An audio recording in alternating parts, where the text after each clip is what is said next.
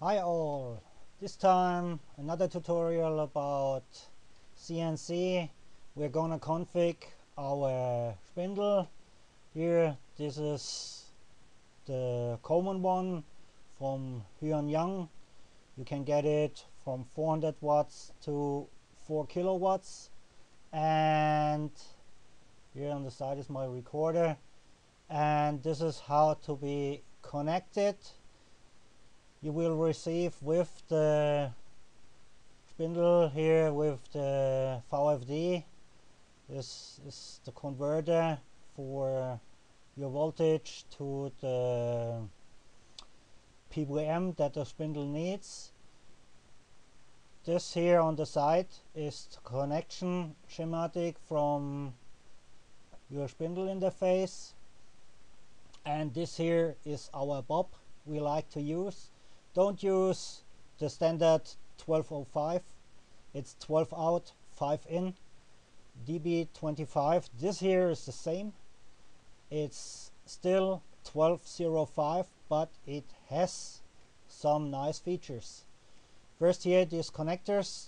These are JST minus XH minus 3S. 3S stands for 3 standard outs and power supply. S is supply, so it has 4 pins. Okay, but that's not the case here we're now talking about. We are going to talk about how to connect the spindle interface. As you see here, it has one relay on board that we will use for forward spindle, and it is connected on the other side to the DCM. That's the ground value of the interface that has forward, reward, and some special ins and out for connecting it. But we only want to use forward and the ground responding to the forward. Why we have 2 lines and not 1? There's also ground here, ACM. I can get it a little bigger here. Yes, ACM. This is also ground, but we have to keep it different. This interface here is totally isolated to our outputs 5 volts and inputs 12 volts. So please keep it isolated and different. So 1 wire more. Also, there are VFDs out or spindles out that use here, instead of ground, you see here the ground sign, 24 volt plus, and if you connect it then that way you will get a really nice firework. So the bob here needs the 5 volt here to get the outputs running. It's PC ground 5 volt and PC 5 volt. It's made for connecting to Raspberry or Nano, whatever Android you want to use. So the special here is it has a PWM to analog interface on board, so it generates out of the PWM signal 0 to 10 voltage. That's inputted here to the VE. That's virtual in or voltage in. You see here outside you can connect a potentiometer, so you can do it manual, but we would like to do it programmably inside our controller. So here this pin, it says here plus and here ground. I did the wire over the signs. Here the ground goes to ICM, and virtual in the input or the voltage input goes to plus of 0 to 10 volts. So this is the connection view. How to connect it? It's very easy. If you use a standard 1205, you won't have these features. So it's $5 US each if you have the standard one, or use this one. Don't use the blue one. The blue one will have a USB standard interface, so it won't connect to the DB25. I recommend to use the green one with the one relay on it. So you have all on board you want to use. So let's start configuration. I have here the dash, and I use the step-conf wizard because it's easy to do. I start the configuration. Will show you how fast it is to configure. I don't use here create a desktop item. You can use it. I say here VFD underscore test. Always use non-capital and don't use spaces. Here you can configure some extra machines. I'll go for XYZ. I go for millimeter. Here's the driving speed. I use that for common. It will run. If you have other or know something better than here, you can go here to 2500, 2500, 500, 5000 and 8000 will also work proper on the main machines you have. This is the jitter, the bad fault of your PC. I go here for 25,000. It's up to 100,000 will get you a good running machine. Forward. So now here's our pin configuration. The pin configuration is printed here on the board. You see clock for X, port 2, and direction port 3, and so on. And here the relay is on pin 17, and all enable pins are on pin 14. So we have clock and clockwise. Here is clock. It's in German, sorry. I didn't run the English version. So if you have it the other line, you can here preset. So it will change to deer step, but it has been already set.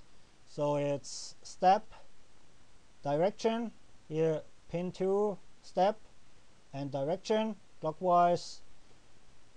So pin 1 is our PWM signal.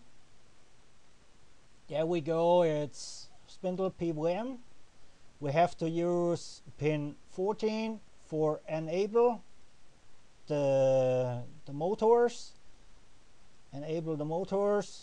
and pin 16 I use for the e-stop out to get the power onto the board itself. That's the 48 volt. I connect that via relay. You don't need it, but you can put it that way so there's a full power off if you hit e-stop. Pin 17, as we see here, is our relay that says spindle forward. I use just spindle enable, and that's it. I don't use now our inputs. That would be the switches.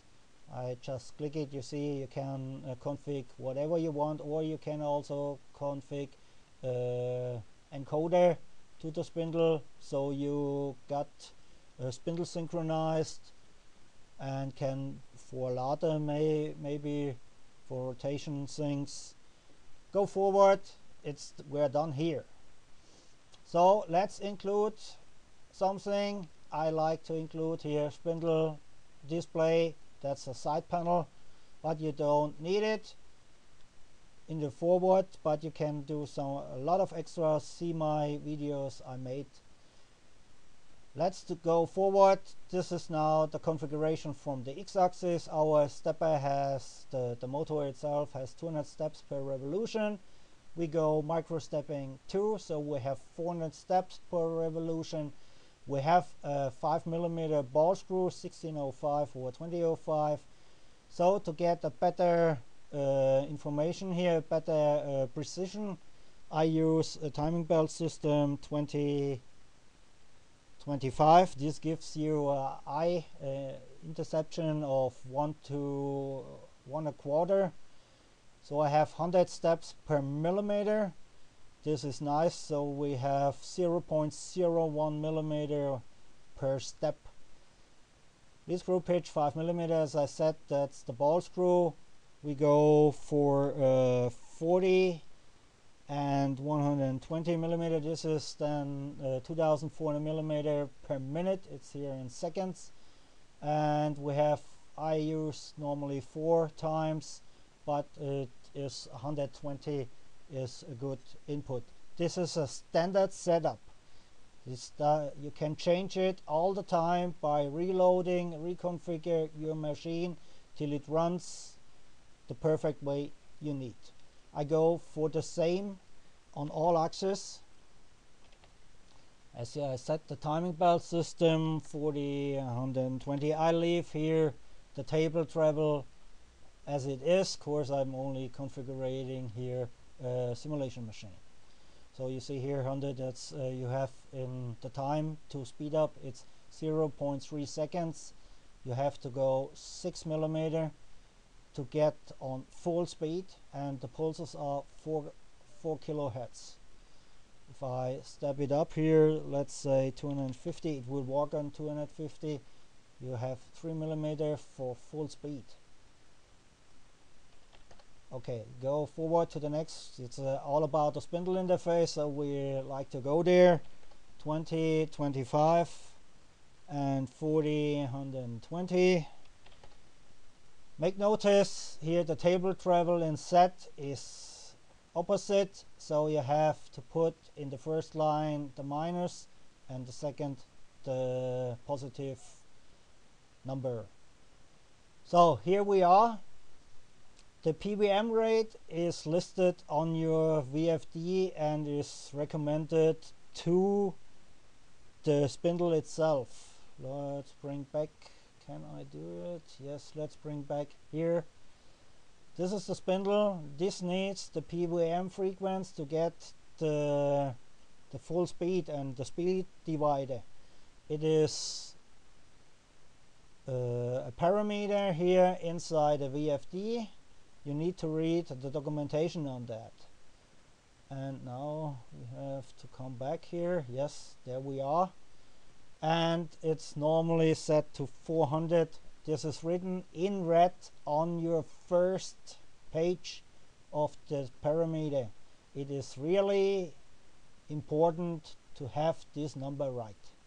And now the speeds to get the interface to the ring, it's 0 to 1. Here first is 0, 0, and it's normally running on 24,000 RPMs, and this is then 1.